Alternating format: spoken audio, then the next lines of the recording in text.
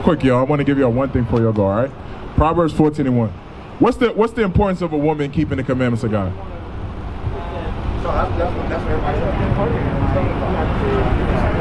Say it one more time for me. I can't hear you over the speaker. I mean, it's important that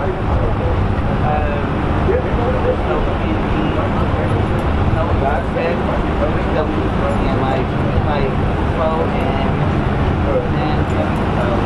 all right, I got you.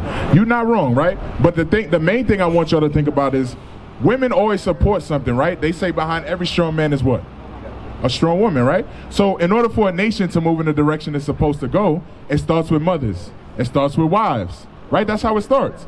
So if our women, right, if a dude is gangbanging, for example, right, and you tell him, hey, go bang the block. I'm going to be home. I'm going to make sure you eat. I'm going to hide the gun. Guess what he's going to keep doing? He's going to keep gangbanging because that's what he's being supported in, right? Proverbs 14:1. The book of Proverbs, chapter 14 and verse 1. Every wise woman buildeth her house, but the foolish plucketh it down with her hands. So a wise woman understands that keeping the commandments of God, you're going to build your house. Why? Because your son is going to say, Mom, how do I deal with women? You say, let's go in the Bible and I'll show you, son. Your son will say, Mom, how am I supposed to be with people when I'm at school and they give me a problem? You go in the Bible and you show him, right? But right now what we do is when somebody fights your son, you say, beat his ass, and if you don't beat his ass, don't come home. You just made a gangbanger. That's what you just did. You destroyed your house. Because now your son says, hey, I beat his ass, why don't I beat somebody else's ass? That's what he learns, right? You with me? Read it again. Every wise woman buildeth her house, but the foolish plucketh it down with her hands. Give me Titus 2. So women, right, are supposed to learn the commandments in order to teach the next generation. Now, a lot of times women see us out here and they're like, where are your wives? Our wives had the most important job. Why? Because a building doesn't stand on its own. We might come out here and teach y'all, but y'all have to teach the next generation. So if you don't know what to teach them, you destroy everything we're doing out here. It's very important for y'all to keep the commandments. Titus 2 and verse 2. The book of Titus, chapter 2 and verse 2. That the aged man be sober. So this is talking about the man, right? The man would be sober, right? It's important. Listen to this. Read. Grave, temperate, sound in faith, and charity, and patience. The aged woman, like what? Now the Bible says the woman was supposed to do everything her husband does. So her husband has a very important job. He is not exempt from keeping the commandments of God. He keeps them, and then his wife learns from him. What happens in our community is a lack of order, right? We have a broken cycle. What happens is you teach a little boy. That little boy grows up to be a gangbanger. He doesn't know how to be a good dad. He doesn't know how to deal with women. Women are broken by that, and they teach their sons exactly what they shouldn't teach them. They teach him to be that gangster. They teach him to be that whoremonger, that adulterer. So your job is very important. Unless you know something, you can't teach it to somebody else. Keep reading, watch. So the woman was supposed to be like her man. So it starts with the man, and then the woman will learn it. Read. As becoming holiness, not false accusers, not giving too much wine, teachers of good things. Read that again. Teachers of good things. See, teachers of good things. Now, what is good according to the Bible? Bring it up. Yeah, you're right, you're right. Huh? The commandments? Okay, what you think good is according to the Bible? Say it loud for me, because I got this in my background. Okay. The word of God. Okay, what's good according to the Bible? Be a good leader. Okay, what's good? What's a good thing we should teach? Be an example for the kids. Now, look what the Bible says, right? Y'all were right, but let's read it in the Bible. Watch. The book of Romans, chapter 7 and verse 12. Wherefore the law is holy, the commandments holy, and just, and good. The commandments of God were that good thing. So when it says be a teacher of good things, and man, you would take your kid and you would pull him to the side and you would say, hey, I know you had this problem with your wife, right? Or the woman you're proving or whatever's going on with you, but apply this commandment. I know you want to fight, but you can't be angry. Be angry and sin not. You would teach your kids that. Did your parents teach you the commandments? Your grandma did? So your grandma, when you did something wrong, she said, hey, baby, let's open up the Bible and I'm going to show you what to do. Kind of, not really, but so it's like, right. She was taught something, a whole nother. Right, she was taught the wrong thing. Yeah. Like, I'm with you. And, on that, I was right, so this is what I want you to, what you said in the beginning is important, right? Your grandma didn't teach you the right thing. She taught you, she went in the Bible, but she ain't teach you the way to apply it, right? She did, but then she was lost. Okay, there you go. That's the part I want. Your grandma was lost. Did your dad or mom teach you the right thing to do? Huh? Okay, we got to admit that first. Did your mom or dad teach you the right thing to do? No. That's what matters. When we know that, then we say, let's go ahead and figure out what the right thing is to do. Because if we don't, then the next generation that comes up after us, they don't know the right thing to do. I got a son, he's 2 years old. Guess what he says? He says, Bible, Bible, Bible. That's what he knows. Since he was young, that's what he knows. But if we don't teach our kids that, they don't know the right thing to do. Read that again. Wherefore, the law is holy, and the commandments holy, and just, and good. Now go back to Titus. So the good things we were supposed to teach was the commandments, right? So we taught the commandments. I got you. I'm going to finish this one. You could go. I see you inching that way. I speak body language. I see what you're doing. You ready to go? I'm going to bring you back, Cornelius. But I want you to know your role, right? Because you came up here, you learn you was an Israelite, then you go home, right? This is what happens to a lot of sisters. They go home and they say, I'm not finna go out on the corner and teach. So what's my role? Why does that matter to me? Well, you got to understand how important it is that you keep the commandments. That's why I wanted to share something with you before you went. Read that. That they may teach the young women to be sober, to love their husband, to love their children. See, it said husband. It wasn't plural. It wasn't meant that you were supposed to deal with multiple men. Women are supposed to come out and deal with one man for their entire life. Yeah. That's what's supposed to happen.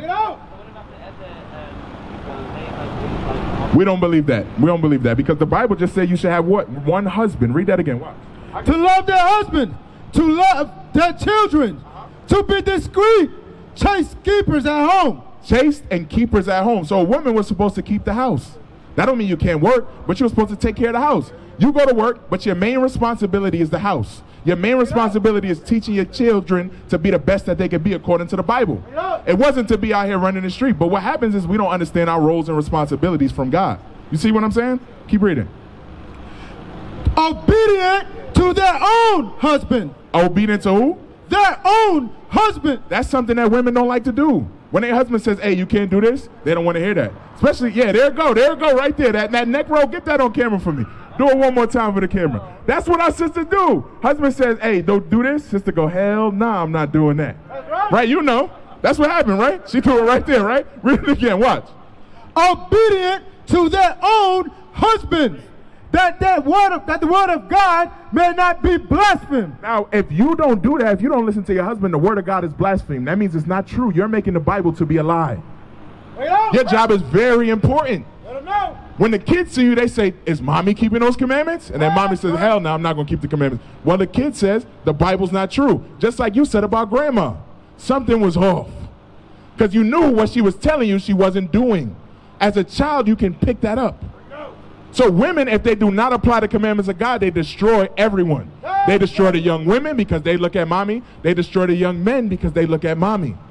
You build a house. So you have the opportunity to build your community or destroy your community knowing who you are now. Right. That's your opportunity. You got to look at that and say, I'm going to hold on to this with everything I got. I'm going to build my community. Proverbs 31. And I'm going to bring you back, Cornelius. Proverbs 31. Look at this. Look at some things you could do. Proverbs 31. We're going to start at verse 3. Watch. The book of Proverbs, chapter 31 and verse 3. Give not thyself. Jump down. Give me verse 10. Verse 10. Who can find a virtuous woman? So this is Solomon being talked to by his mother. This is what his mother taught him. This is important, right? Who can find a virtuous woman? What's virtuous? It's important. You don't know? What's virtuous? Huh? Loyal. Being loyal is a virtue, right? They're characteristics, right? A virtuous woman has a lot of good characteristics. You with me? Read it again. Who can find a virtuous woman? For her price is far above rubies.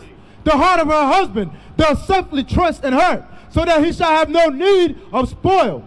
She will do him good and not evil all the days of his life. So Solomon's mother said his wife was not supposed to do him evil all his life. You think your husband get pissed off when you cuss him out? You're doing him evil. If he go to work all day and the white man is cussing him out and on his back and he about to lose his job, and then he comes home to you and you're supposed to be helping him out, and you in his ear like, hey, did you pay that bill? Why you ain't do this? The kid, this happened with the baby. See, he getting frustrated while I'm doing it. You got to realize you're destroying your man. That is destroying your house. Read. See, she just nudged him. He looking like, damn, that happened to me yesterday. Read it again. She will not do him. She will do him good and not evil all the days of her life. She seeketh a wool and flax and worketh willingly with her hands. She is like the merchant ships. She bringeth her food from afar. So it says she seeketh wool and she sews. That's what it was saying. Do you know how to sew? I mean, I know how to crochet. You know how to crochet? Okay, it's a start. You know how to sew? Okay, that was a skill that our woman had. Why? Because we wouldn't have to go to our presser and buy clothes. Your husband didn't have a coat, you know how to make it from scratch. We need that in our community. We need women that can make clothes from scratch. We don't have that right now. It says she seeketh, right? Women like to buy things, right? It says she's like the merchant ships. She goes far and brings back goods. You like shopping. You like shopping too. Y'all got matching jackets. I know y'all like shopping. You like shopping as well. A woman was supposed to go and shop for the best price and bring it back to her house. So if your husband said, hey, I want this for the house, you were supposed to go and say, hey, they charging this much over here. They charging this much over here. This is the best place to buy it so I can support my family. That's your role. You're using your skill for the wrong things right now. Right now, you use your shopping skill to look good. You don't use it to build your community. That's right. So you got to understand, you can read this whole chapter, right, when you have time. But the point is there's many things in here that y'all could do that'll change the way that Black, Hispanic, and Native American communities look. We used to scream Black Power while heroin was pushed. But at the end of the day, nothing's in vain. IUIC has been given a vision. The tents of Judah has risen. Many has attempted the mission. Minor murmuring, omitting, and missing the mark. Just reading that he had the flame of fire in his eyes gave us the spark. We on Paul's mission. We out on the road, purple and gold. From Mexico, Cuba, Haiti, Ghana, Sierra Leone. 144,000 boots banging, concrete crackling. These are our men repented at heart. The scriptures is proof. IUIC, we deliver the truth.